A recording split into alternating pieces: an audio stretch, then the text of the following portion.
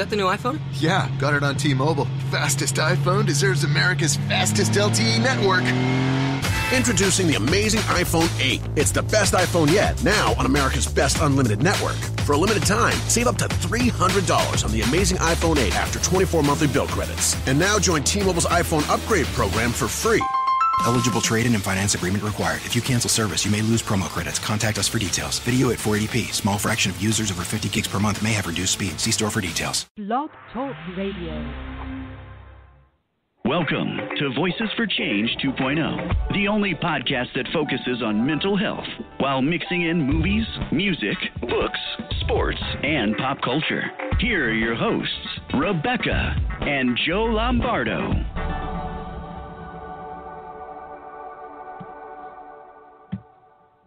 Hey, good morning, everyone. We are glad that you are with us on this fine October morning. Yes, good morning. Welcome to Voices for Change 2.0. I would ask for you guys to be patient with me today as I'm still getting over some bronchitis and sometimes there's uncontrollable coughing involved. I'm trying my best to stifle it. So, sorry. Hang in there. So. Anyway, like I said, welcome. I know we've been off the last couple of weeks. We've had some stuff going on. Yeah, thanks for being patient with us while we've been, we made a long journey. Yeah, and, we did. Beck was invited to be on, I don't know if you want to talk about it or not. Yeah, we okay. can talk about it for just a minute. All right. She was invited to be on Talking Live with Dr. Robbie Ludwig. And so we drove to New York. Yeah, and we're in Michigan, if you didn't know. So it's a bit of a drive. It's kind of a drive, but yeah.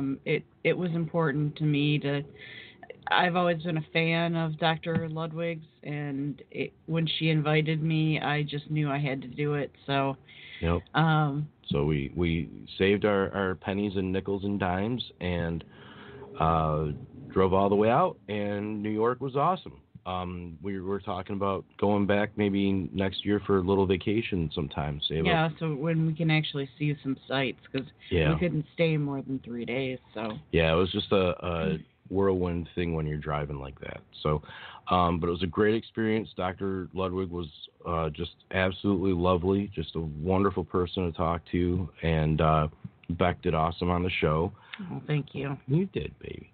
And if you guys want to check it out at all, on Facebook, just type in Talking Live, and Dr. Ludwig will come up and look for Beck on the show, and you may even see yours truly for a minute. Yeah, he pops up on there too. He didn't want me to hog all the fame. Well, I gotta keep her level head of the little. All right, so today's guest for our show has joined us. We are chatting with someone that is no stranger to the mental health community. She's an author, an advocate, and a host, and also a producer of her own podcast. So please welcome to our show, Lisa Davis, MPH. Hi, hello, Lisa. Hello. Welcome. Thank you so much. Doing? I'm good. Nice. Joe, I have a cold, so I completely sympathize with that. Okay. I might cough now and then as well. Okay, but yes. That's great. It's nice to meet you, and thank you very much for being on the show. Well, thank you for having me. Absolutely. As long as neither of you gets me too sick, then we're good. It'll be okay. Exactly. I know my husband's like, stay away from me. I think it's more likely that I'll get her sick than you will, though. Probably. Just a hunch. I'm just being a smart ass. Yes, you are. All right, okay, so if you don't... You're my smart ass. Oh, yes, sir. Oh, you guys are so adorable. Hey. So if you don't have any questions for us, we're just going to jump right in. Okay, sounds good. Okay. Cool, great. Our first question for you is, what does MPH stand for, and what type of schooling did it take to acquire that title?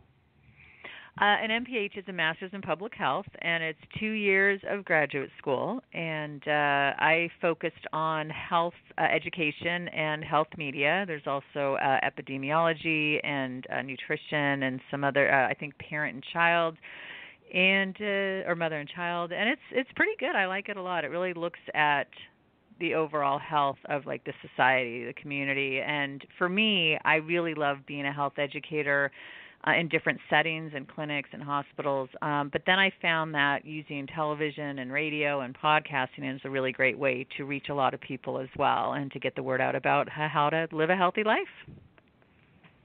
Yeah, oh, that's really cool. Yeah. Yeah. So are you traveling around to different like hospitals and that type of thing? Or? I used to. Well, you know, it's funny. I worked for a lot of nonprofits, and unfortunately those jobs don't last very long because the funding's always cut because we still haven't gotten through our thick skulls. A lot of us have, but, you know, the higher ups, that prevention is the best way to go. So I worked as a sex educator. I worked as a hepatitis C educator. I worked as a diabetes educator, and they all eventually got cut because of funding, which is so sad. And so I actually started my own business back in 2002. I was a health and lifestyle coach. I'd go in people's homes. I'd clean out their cupboards. I'd teach them to cook. I'd take them to the store. I'd help them shop, figure out balanced meals and what to eat. And then I had my daughter, and then I was with her home for a long time. And then back in 2009, she was born 2004. 2009, I got into radio. I had been doing television previously, and I just love it. Because you can talk to people anywhere. You know, with the TV, you're kind of like, okay, who's in the area? But with radio, it's like, holy cow, I could talk to anybody, anywhere. It's awesome. You guys know that. Yeah. Yeah, it's nice, you know, being able to have that kind of reach, you know. And when can we expect you to at our house to help with all of that? Yeah, really. I know. Hey, I'll come. Hey, we can do a whole show on that. I mean, really, I could help your listeners live a healthier life and, you know, kind of talk about all the different diets out there and what I think really works for the majority of people, because everyone's different and we all have our own unique things. You know, I always say my husband can like live on whole grains and feel great. I eat whole grains and I get tired. So, you know, we all have our individuality, but then there's certain truths for everyone, like, you know, eating lots of healthy fat and, you know, eating lots of plant-based foods, obviously, you know, things like that. Yeah. Right. Did you personally or any member of your family struggle with any mental health concerns in your life while you were growing up? Yes, my grandmother had bipolar. I say had because she passed away. And all I knew was whenever she was going to come, she was kind of challenging. I don't know if that was because of the bipolar or just her personality, but my mother had a very tense relationship with her. And when she would come to visit, my mother would freak out for like a good week and just look for everything she'd ever given her. Because my grandmother had this thing where, like, she'd give me a shirt when I was 5, and then she'd come and visit when I was 10, and she'd be like, do you still have that shirt with the hip bow? Do you remember? You had a pink bow. Like, she remembered everything. And I'm like, Grammy, that was 5 years ago. She's like, well, where is it? And so my mother would be like, where's that sweater? Oh, my God. I'm like, Mom, you know, and it was just this really chaos. So for me, it was just like chaos. I didn't really know. I knew that Grammy had some health issues. I knew they were mental health issues. And what was nice is they were sort of like, this is like my mom had physical health issues. So it's like, well, Grammy has mental health issues and your mom has physical health issues. But what I saw was a woman who was very demanding, really stressed my mother out and wasn't very nice to her. So I didn't, again, as a kid, I wasn't like, oh, that's because she has a mental health disorder. I was just like, I don't know. I just don't like my Grammy, you know? So, but it didn't color my judgment, if you know what I mean. I wasn't like begrudging. I just thought she's a challenging person, if that makes sense. Yeah, I get that. I absolutely get that. Yeah, my grandmother was brought up in a very not aggressive household, but just very stern, and that carried over. And I think that's why my mom is the way she is with me. You know, my mom got the brunt of abuse growing up, and you know, if you met her today, you'd think, wow, she's just very even-tempered and, you know, tries to go with the flow on things. And I think that was always a direct response to how my grandmother was. And I loved my grandmother dearly. I do to this day, and I miss her. But for a long time growing up, I had a very contentious relationship with her, and she lived with us, so it was really tough. And it sucked because we didn't actually start having a good relationship till I was about 17, and I grew up a little bit and got a better understanding of her. And then 2 years later, she moved out. So yeah, it's funny how grandparents can have that effect too on your environment and your upbringing and what you go through. Oh, definitely. And it's interesting. I don't remember this, but my Grammy claims that when I was 3 or 2, maybe I was 2, I would say to her, "I don't love you. I only love my mommy." I don't remember saying that at all. It's like, geez. But I might have. I don't know, because I didn't like the way. I mean, I had a difficult relationship with my mother, but I just didn't like. I saw the way she treated her, and I didn't like it. Yeah. So maybe, who knows? Yeah. For the first brunt of me dealing with my grandmother's wrath was I was probably right around that age, maybe 4, and told my dad that my grandmother was old-fashioned, and apparently my grandmother didn't appreciate hearing that from me. So that always kind of cracked me up. But anyway, let's get back to... Wasn't she? I mean, she's a grandmother. Yeah, well, They're kind of supposed to be old-fashioned. Yeah. Yes. So. Exactly. All right, so talk to us a bit about the book you released, Easy to Love but Hard to Live With. What inspired you to write that book? Well, what inspired me is so the full title, Easy to Love but Hard to Live With, Real People, Invisible Disabilities, and True Stories. It's an anthology. It was edited by myself and this wonderful woman, Tricia Bliven-Chasnoff. And what inspired me is my daughter has, she's on the autism spectrum. She has ADD and dyslexia and something called NLD. I mean, I could go on and on all day. She has anxiety. I mean, there's a lot of different things. And so my mother also had a lot of these issues, but she never got diagnosed. I mean, she'd lie in her room for hours and hours a day when I was a kid, and she couldn't drive on the highway because everything was too fast. She couldn't cook with spices because everything was too strong. She had like this bionic nose, and it was just unbelievable, her sensory issues. And so when my daughter was born and the wind would blow on her face and she would cry, and we'd take her to the supermarket and she'd be up for 3 days crying because she was so overstimulated. And I was like, oh my gosh, she's just like my mother. Well, my mother died at 56 from ovarian cancer, never getting validated. And so I was seeing how it is for my daughter, who got a sensory processing disorder diagnosis at 2.5, and then the autism spectrum at 6, and then the ADD, and with the neuropsych evals and counseling. And now she's in a school for kids who are on the spectrum and have ADHD and ADD and dyslexia, et cetera. And like, wow, what a life she's going to have compared to my mother, who just suffered. Yeah. And everyone's like, oh, Diane, she just has to get over it. Why is she such a baby? Or what? She's just hysterical. The whole hysterical woman thing. So I wanted to write a book for people who have issues and then for people who love them. So I wrote a story about what I just described, about having a mother with these types of issues and having a daughter.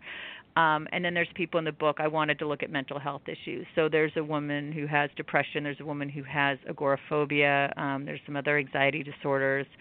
And then there's also learning differences. That's what my daughter calls them, versus disabilities. There's a great Q&A with Henry Winkler about growing up dyslexic and him not figuring it out until he was in his 30s when he had a kid who had dyslexia. And he's like, oh, I'm not stupid, and coming to terms with that, and the abuse of his parents calling him a dumb dog. And I mean, it was just terrible.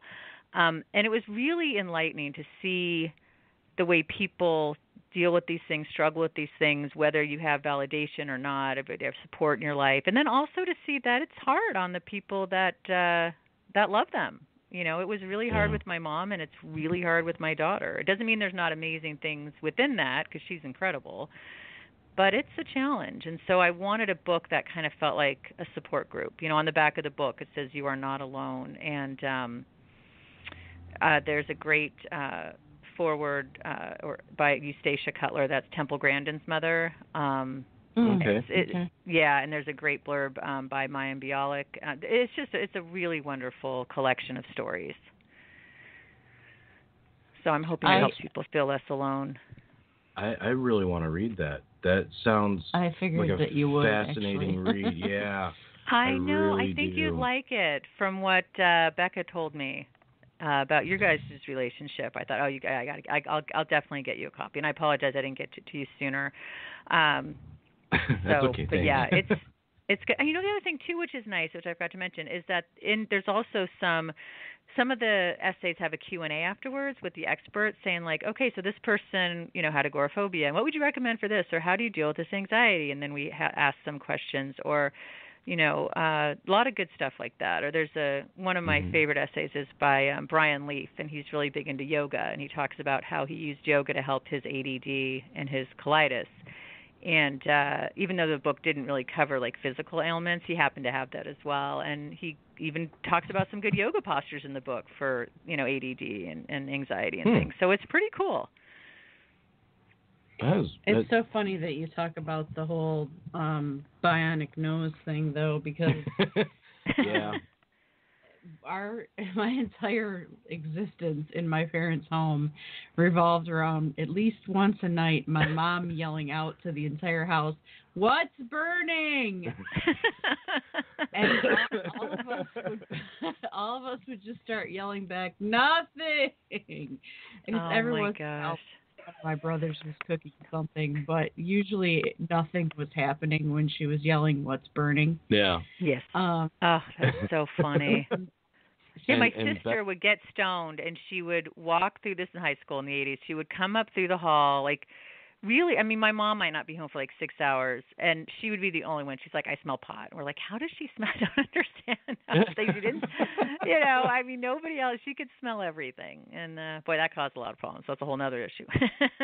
Well, I developed that same strong sense of smell, and now here I am at 44 when he's cooking in the kitchen, and I'm upstairs yelling, "What's burning?" I'll get a text while I'm cooking. What are you burning? It's like, how do you know that? Yeah. Oh gosh, that's hysterical.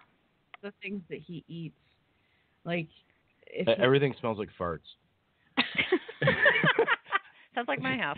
It doesn't matter what it is. If I'm, it either smells like farts or smells like cat piss. Yeah. If I'm eating anything, you guys are so funny. It's just, if he opens a bag of chips next to me, I'm like, oh God. Yeah. Oh my gosh. Yeah, so funny. I'll open a bag of kettle chips, and it's just, it smells like farts. Yeah, we're terrible. Yeah, terrible people. Kills me. Or she'll say to me, "You smell that?" I'm like, "No, he I rarely don't. smells anything. He's always stuffed up." Yeah, I don't have a great sense of smell to begin with. So you combine that with Super Nose sitting next to me here, and it's boy, massive amounts of chaos, And so she can be sitting and smell something across the room, and I got to get right on top of it to figure out what the hell it is she's talking about. Oh my gosh. Well, my husband has some sensory issues too, and so he and my daughter both have like the bionic nose. Apparently, my daughter tells me that I'm extraordinarily smelly. Now, I don't think I am, but I don't know. It's just funny. She's very blunt. Wow. Yeah, that'll definitely knock your ego down a couple of notches. Yeah, she's good at that. What smells? It must be Mom. Yeah. Thanks for that. So, that said, I think we're going to take our first break. Okay. We're going to be listening to Blake McIver with Start to Believe.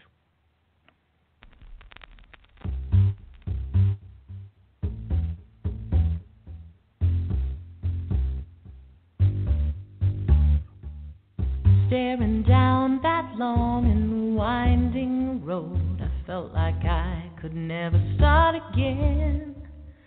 Flipping through the pages of my broken life, just remembering when before I was yours, I just stumbled through my feeble lives, but now you bring me all I could ask for. You give me all that I need, and baby, you've gathered the pieces. Maybe I'll start to believe.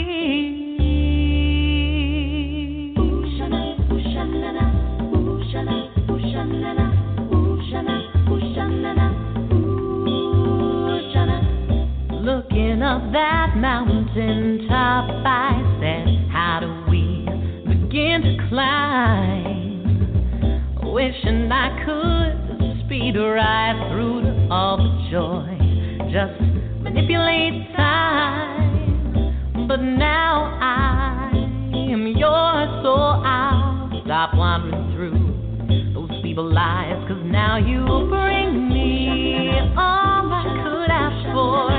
You give me all that I need, and baby, you've gathered the pieces. Maybe I'll start to believe. I guess I'll start to believe. I guess I'll start. I guess I'll start. I guess I'll start. I guess I'll start to believe. And though my doubts close in, I know that you'll be there. I won't despair, my dream come true. Who knew? Baby, it's you. And though I falter, I lose control. Your soul pulls me through. Baby, it's you. You know just what to do. You bring me all I could ask for. You give me all that I need. And baby, you gather the pieces. Maybe I'll start to believe. I guess I'll start to believe. I guess I'll start. I guess I'll start. I guess I'll start. Whoa, yeah. I guess I'll start. I guess I'll. I said I guess I'll start.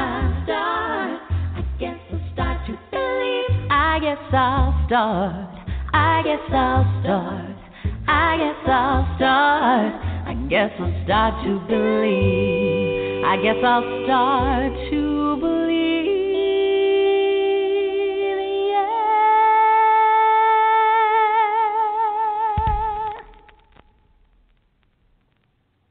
Hey, welcome back to Voices for Change 2.0. I'm Joe. This is Rebecca sitting next to me, and we have on the line Miss Lisa Davis, MPH. How's it going? Good. I'm having a blast with you guys. That's great. That makes us happy to hear. Yeah, we like to hear that. Good. So, you mentioned that your daughter has some health concerns. How does your family cope with that and work with that and everything?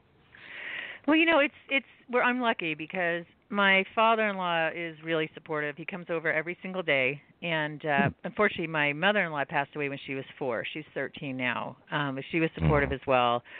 The extended family was on his side because I have no family around here. It's all his family. Was a little tough at first because nobody really understood what was going on, and I didn't like to take her to holidays and big social things because she would get so overwhelmed and she wouldn't sleep for days. But when you saw her, she seemed fine. And then she wasn't one of those kids who has tantrums in front of people. It's like she just would kind of shut down, and then all the stimulation would enter her, and then she would flip out for days. And so it was sort of like people just thought I was being antisocial, and it's like, have you met me? I'm like one of the most social people ever.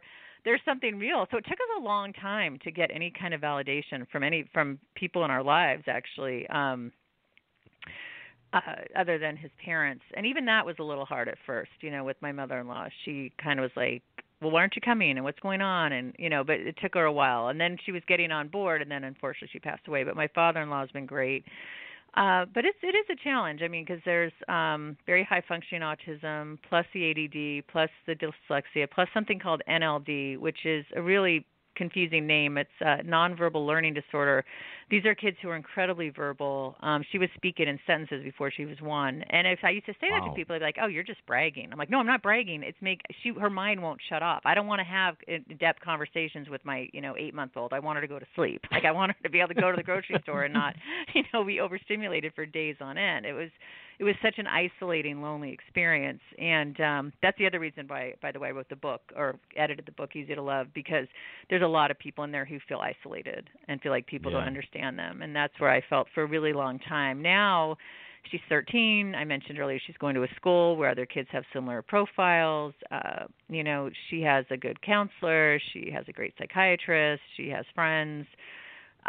We still have there's still tantrums probably now maybe every other day, and they're not as long, but they're still it's always a challenge, but it's a different type of challenge. But we're in a much better place.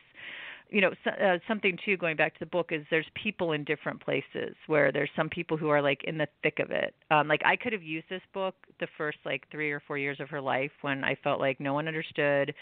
I never slept. I was depressed. I'd lost a bunch of weight. I just looked and felt terrible.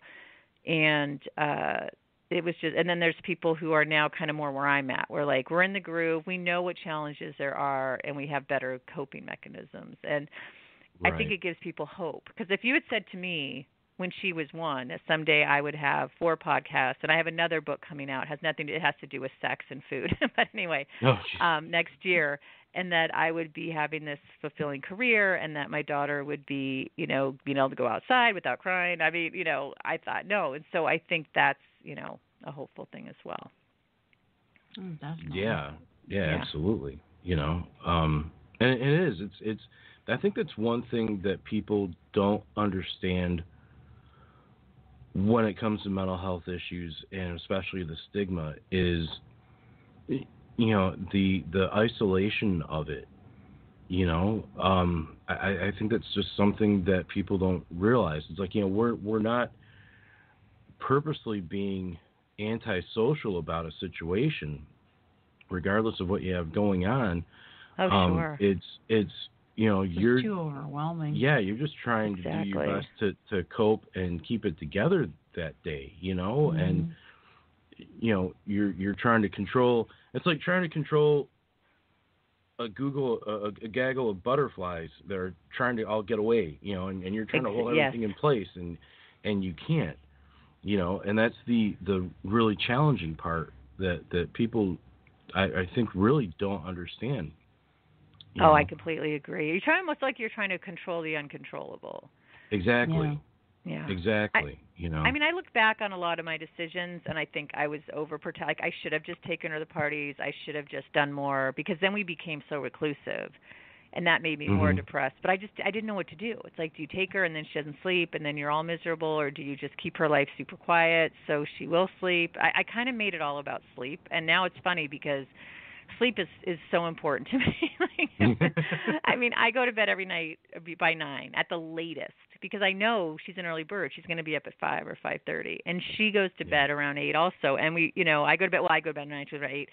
And people are like, "Oh my God, you guys are so weird." I said, "Yeah, but you know what? I just know that we'll function better." And for years there wasn't any sleep, so excuse me for one. And that's a big health thing too, Like, my brother will visit from Hawaii. I won't see him for 5 years, and I'll be like, "It's 9 o'clock. I'm going to bed." And people are like, "Okay, you guys aren't going out." No, and he understands. Like, he's been supportive like since day one.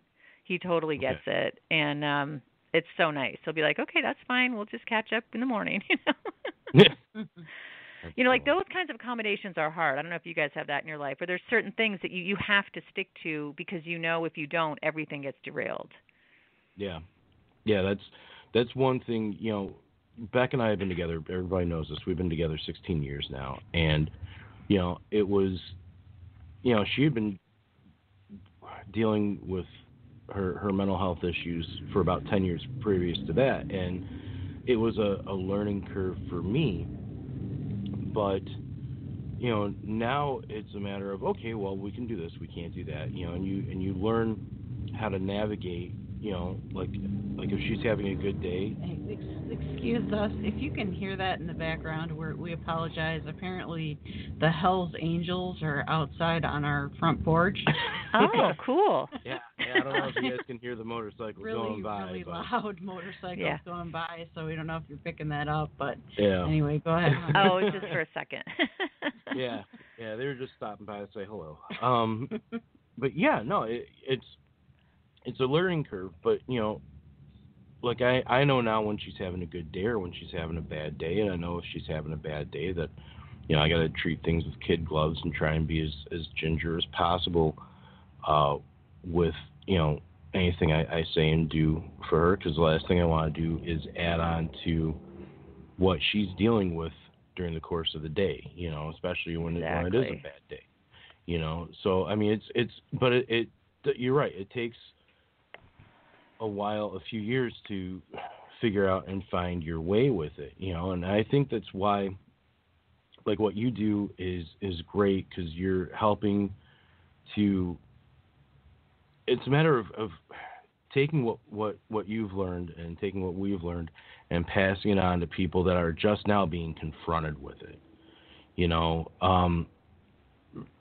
When you're confronted with all those different things, autism or bipolar disorder or anxiety or whatever, and it's brand new and you don't know what to do, and you're like trying to figure out who to talk to, what to do, what course of action to take. The fact that now we have this community that is putting their experiences out there and saying, hey, I've been through this. I know what you're going through. You're not alone. This is what I did. Maybe this will work for you. Try it. That wasn't in place for us 10 years ago or 15 years ago or 20 years ago. Mm-hmm. And,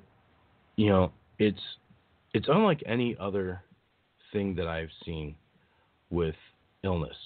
There's a good community for cancer and for diabetes and, all these different other physical maladies.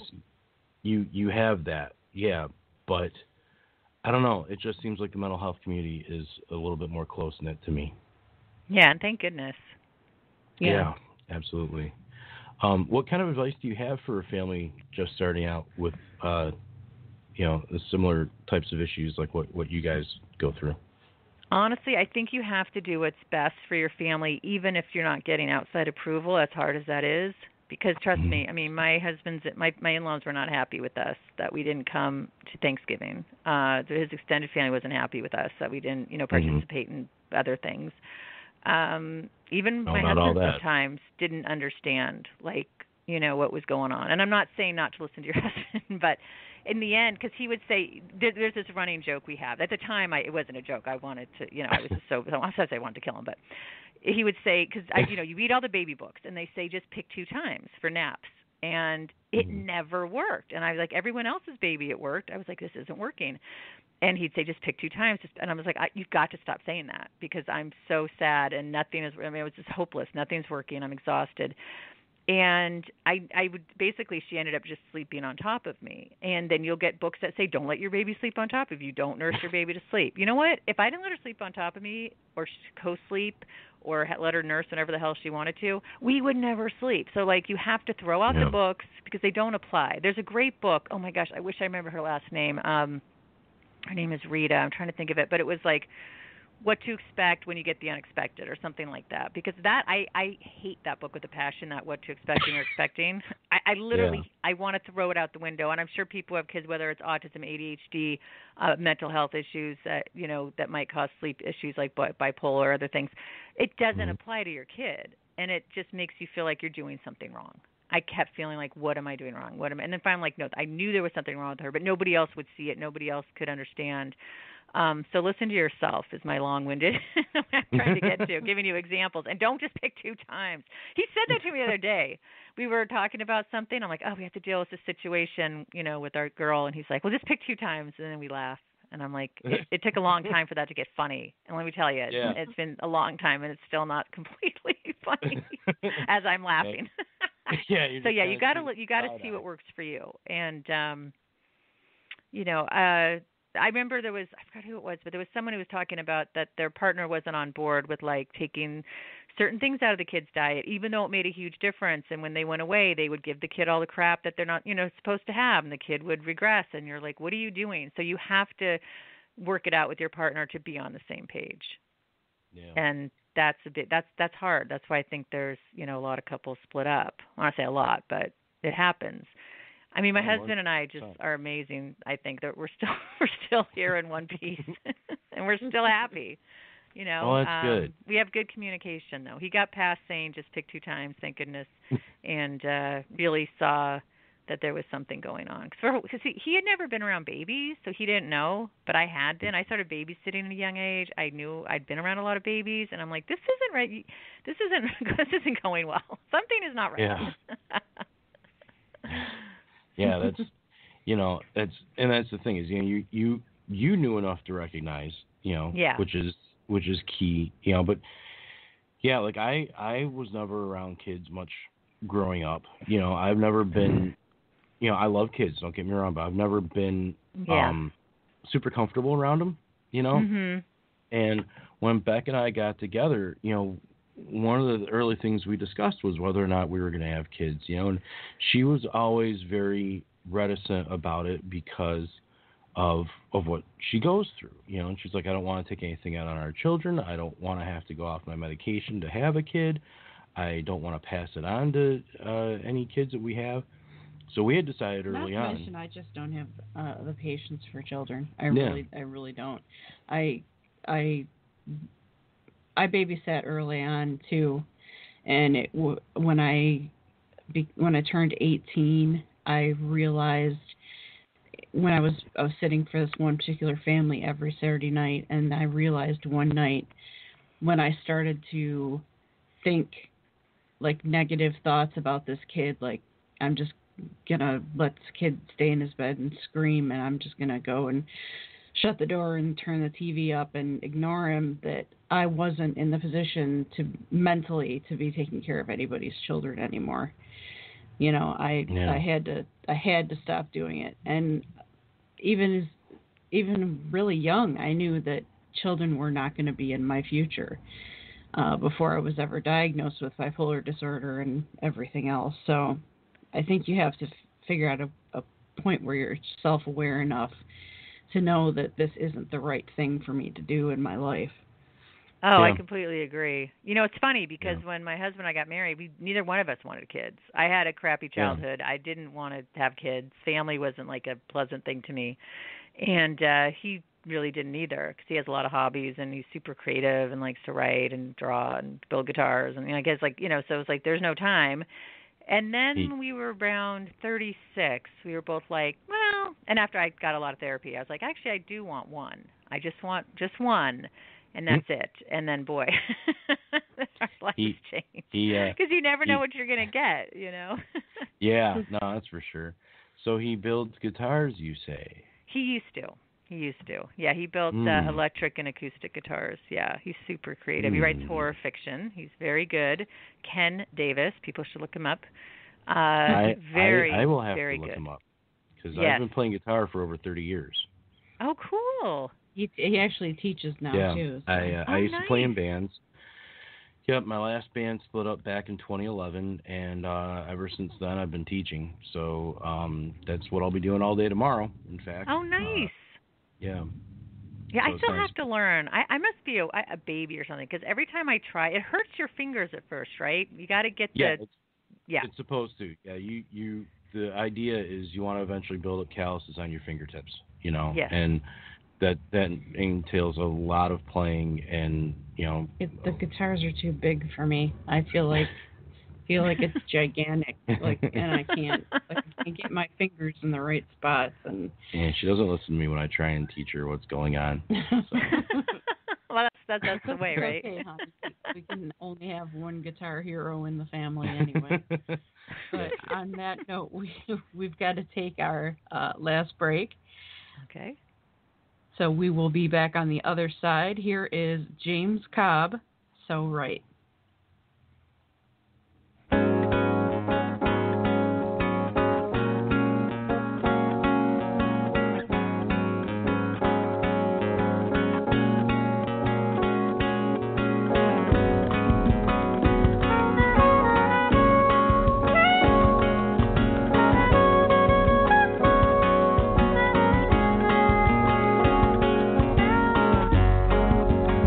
I never really took the time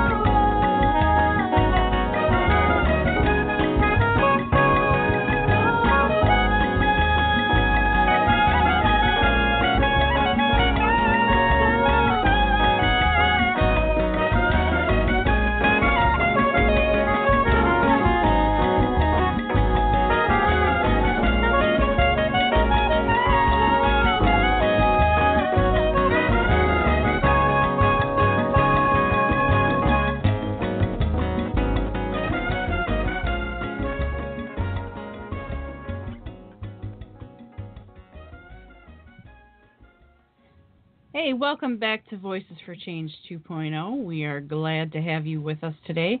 That was James Cobb with So Right. And we have with us today on the show Lisa Davis. Lisa, how are you doing today?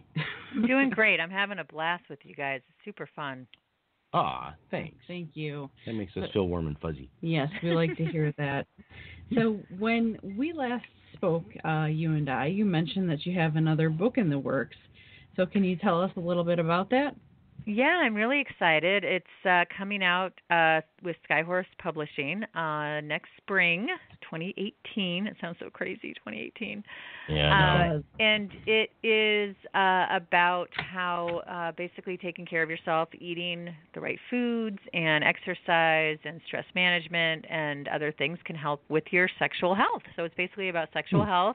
There's 50 recipes that were created by Erin McDonald. She's a registered dietitian, and she is the dietitian nutritionist for Clean Eating Magazine.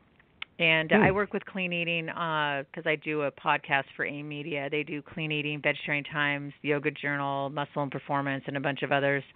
So we met through that. Yeah, that's the Talk Healthy Today podcast. And I have an interest in healthy living and sex, and so I thought I would bring those two things together. And it's pretty exciting. It's what I like about it is it's written in a very fun, conversational way. It has a great tone to it. It's humorous. But it also gives you some really good hands-on tips. And there's, part of the book is interviews there's a lot of interviews with a lot of experts. There's interviews with sexologists, nutritionists, MDs, psychologists. And then there's, lots of great recipes and information on connecting to your partner, connecting to yourself, figuring out what you like in bed, what they like, how to talk about it. It's a really nice mix, and there's really nothing else out there like that. So I'm pretty excited. That sounds really interesting. Yeah, definitely. And I'm the cook fun. of the family, so I wouldn't mind checking out some of the recipes. Yeah, because I need to get better, and we need to stop eating out so much. I know it gets so expensive, not just health-wise, but it's hard on your pocketbook. I am so guilty of going to the Whole Foods and just being like, oh, that looks good, what they made. I know I can make it myself. Exactly. I love Whole Foods. Yeah, me too. Their tuna salad is to die for. Shout out to Whole Foods. But it's hard when you have we each have differing issues with food. With diet. He's type 2 diabetes. Oh, okay. I have a gluten allergy, which make me violently ill if I have too much of it. I've gotten to the point where I can have a little bit of it, like maybe a bagel, one morning.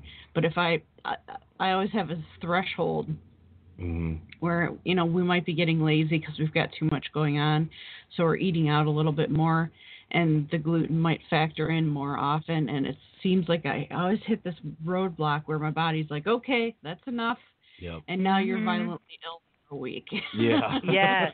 I have food sensitivities, and I have what I call my tipping point, where I'll be okay, and then I'll eat a little of this, just a little here and there, and then I'll be like, one morning I'll have like the worst food hangover, and I can like barely lift my head. I'm like, oh, that last corn chip really did me in, or whatever.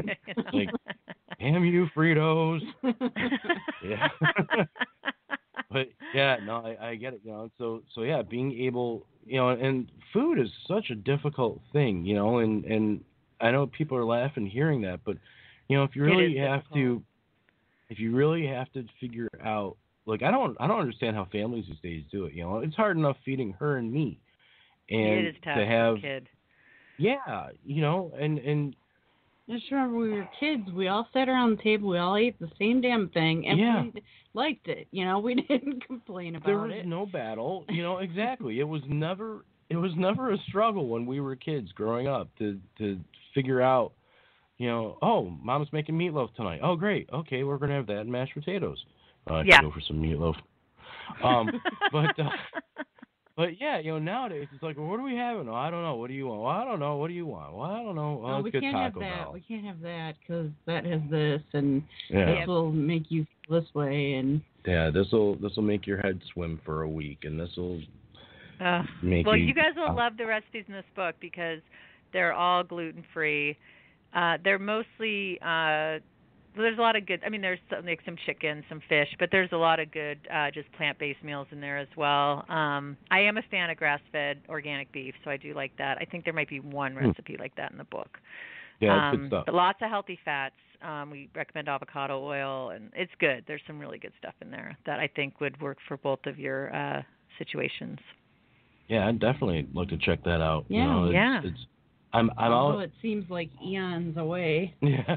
I know, doesn't it? Yeah. But I swear, when we first spoke, Becca, and we scheduled this interview, I think it was in the summer, and I was like, wow, October. God, that seems so far away. Yep. And then all of a sudden, here it is. Isn't it crazy? I know. I'm scheduling now, and I think you are too, like for December and January, and that just seems crazy. Like I don't want that to happen because that means it's going to be freezing, right? Yeah. For you guys too. Yeah. Can we just stay in October? I would love to stay in October perpetually because it's like the perfect weather and except it's not right now though. No, it's not. It's like hell outside. We're still in the is it 70s hot? and 80s. Yeah. And humid. Oh, we were like that last week, and now it's finally like low 70s, which is my favorite. Upper 60s. Yeah. It's perfect. Yeah, just cool enough for me to have to wear jeans, but not so cold that I have to bust out a Carhartt. I'm good with that. If I can walk around in jeans and a t-shirt and be comfortable, then I'm good with that. So, Totally. Yeah. So tell us a little bit about your podcast and where people can tune in. Oh, great. So as I mentioned, so I'm doing 2 podcasts now, but there's 2. Okay, so here it is. So Talk Healthy Today. See my cold. I'm like, where am I? What's happening? Okay, so Talk Healthy Today it airs every Tuesday and Friday on iTunes, Stitcher, iHeart, and a bunch of other places. If you go to itsyourhealthwithlisadavis.com, very easy, itsyourhealthwithlisadavis.com, you'll see the graphic for Talk Healthy Today. It's right there. You just click on it. Every Tuesday is a health and wellness podcast. We cover mental health, sexual health, physical health, every aspect of health. Friday is always Foodie Friday, and I love Foodie Friday. We got great chefs and authors of cookbooks, and we talk recipes, and it's really fun. And then I have another show that I just started with A Media called Talk Fitness Today, and that's all fitness. And then I do another show I've done for a long time called Naturally Savvy Radio. Andrea Donsky is the creator of this fantastic website, naturallysavvy.com, and that's like green, organic, healthy living. That you can also go and listen to if you go to itsyourhealthwithlisadavis.com. And then I started all this with a show back in 2009 called It's Your Health. And It's Your Health covers every aspect of health. That is on terrestrial radio. That's on 2 NPR stations in Texas and then 4 stations in the Midwest. Wow. And so I still do It's Your Health. And that one is, again, all health topics. So it's a lot. And then I got my girl and 2 dogs, and there's a lot going on. So and a husband, and and so really you have 2 kids. But exactly. Well, sometimes I tell him I'm going to run off with Mr. Baby. That's my pit bull. He's like the sweetest dog in the world. I mean, this dog is such an angel. And so I'll say, I'm sorry, I can't take it. Mr. Baby and I are running off. He's like, that's fine. Just take Benji with you. That's my other dog. No, we're not going anywhere. Benji is a lab. Aww. Yeah. A couple of my favorite breeds. The pit gets such a bad rap. It makes me so upset because all he wants to do is lick you and cuddle you. Yeah. And he just follows you around. And I posted a pic today on my Twitter of him. Like, it's hard to type because he'll put his head kind of on the laptop and on my hand. He has a heavy head, and I'm trying to type. But he's just so adorable. Aww. Pits are great dogs, and they really are. They get such a bad rap, and every pit that I've ever met, I've just loved. They're so sweet and so lovable, and all they want to do. You're right. All they want to do is cuddle. Yeah, that's it. They're just big babies, and I call him Mr. Baby because when he wants to go out, he cries by the door, and he wants to come in, he cries. He's just amazing. Oh, and I also just started. I have another podcast that I'm co-hosting with a friend. It's his podcast, but I join him. It's called Just Ask David, and it's a beauty show. Lots of different beauty advice, hair, and we focus a lot on natural beauty products and natural skincare, and it's pretty fun. So, there's another thing. Awesome. Oh, that's very cool. I like it all. Mental health, beauty, sex, pit bulls, bring it all on. Wow, what a combo. Yeah. So what about social media? How can people find you online? Yes, I hope they will. So Twitter I'm most active on. It's maybe one of you can teach me. Anybody out there who knows how to change my Twitter name, because I should just have it at Lisa Davis, so it's easy. But I have it at Health Media Gal 1, so Health Media Gal 1. Probably the only person who uses the word gal. And then I'm on Facebook, Lisa Davis. I'm on Instagram at It's Your Health with Lisa Davis.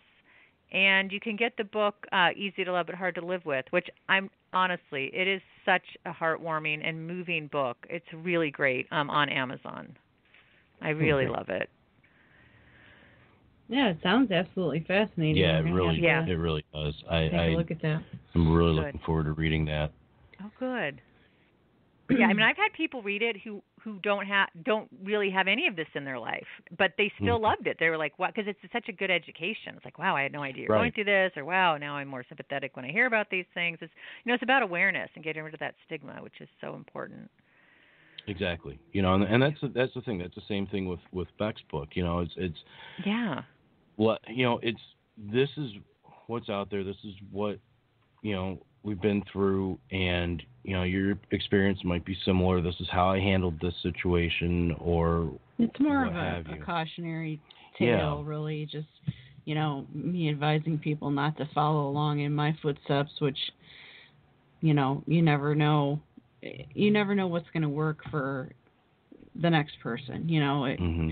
And that's why sometimes I kind of shy away from people giving me personal advice, on things like migraines or my depression, or try this supplement, or what have you, because sometimes people don't understand that it's not what worked for you may not work for me. So that's really what I was trying to say with the title of my book. It's not your journey, because I'm just trying to tell people that these situations do exist, and these are the poor choices I made at the time as to how to cope with them. Now here's an option for you to take a better path. Oh, yeah. So that's kind of how where I was headed with my story. Oh, I like that. Well, you got to come on my show and talk about it. Oh, I'd love to. Either It's Your Health. Well, we can do both. It's Your Health and Talk Healthy Today. Now, do you do it over the phone like we do? I do. I have a studio in my home, so yeah, you can call in, and I can't take callers, unfortunately, but yeah, I have a nice setup here. Oh, okay, great. Very cool. Yeah. We'll have to talk about that. Awesome. So it looks like we have run out of time for now. Unfortunately, we've really enjoyed talking to you. Yeah, I've had so much fun. Thank you. Yeah, thank you for taking the time to talk with us today. We do appreciate it, Lisa. And I'm gonna track you down online and reach out and pump you for whatever information I get about eating healthy and recipes. Oh, totally. Yes, please do. All that. We invested in a juicer this last year, so it's a juice tiger. Nice. Just keep it green. Yeah. That's the advice. People tend to use too much sweet fruit, and then that's just going to screw up your blood sugar and all that. Right. Yeah, I'm good at screwing up my blood sugar on my own. I love the green stuff that Whole Foods sells, but that's a whole nother thing. So yes. Yeah, they've got enough free advertising from us already. Yeah. Exactly. Yeah. So we are out of here for this lovely Saturday. Again, thank you so much for being with us. Stay on the line. And folks, you'll be listening to Kenneth Mogan, Real Me. I live my life in the shadow, always trying to hide. Didn't think I was worth it. Words stuck in my mind, like a crescent moon in the night sky. You're my light in the darkness. Side by side, your hand in mine. Never thought I'd find this.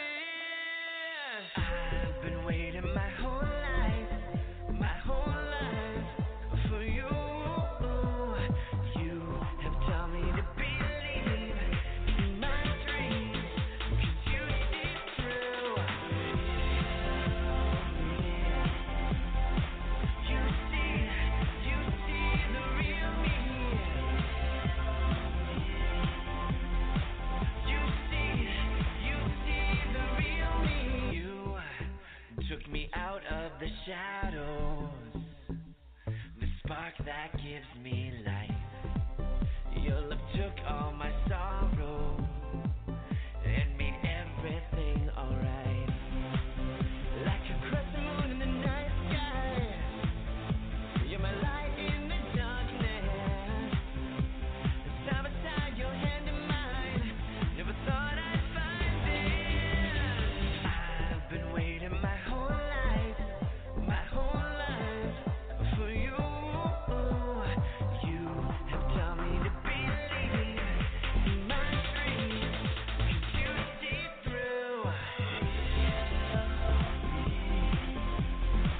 You see the real me. You see the real me. The darkest night, your love is my light for eternity. It's just you and me. But what haters say, we were born this way for eternity. You and me. Like a crescent moon in the night sky, we shine through the darkness. Side by side, your hand in mine. I'm glad we found it. I've been waiting my whole life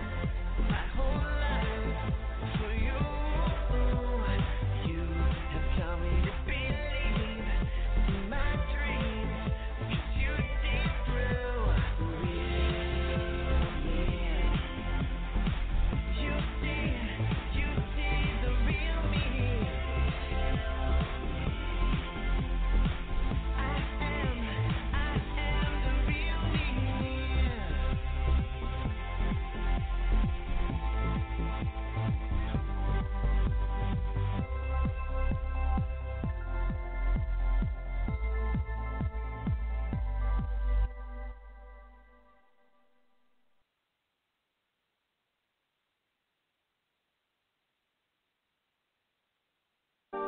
Join us next week as Rebecca and Joe continue to battle the stigma of mental illness. Follow us on Twitter at Voices for Change RJ and on Facebook at Voices for Change 2.0.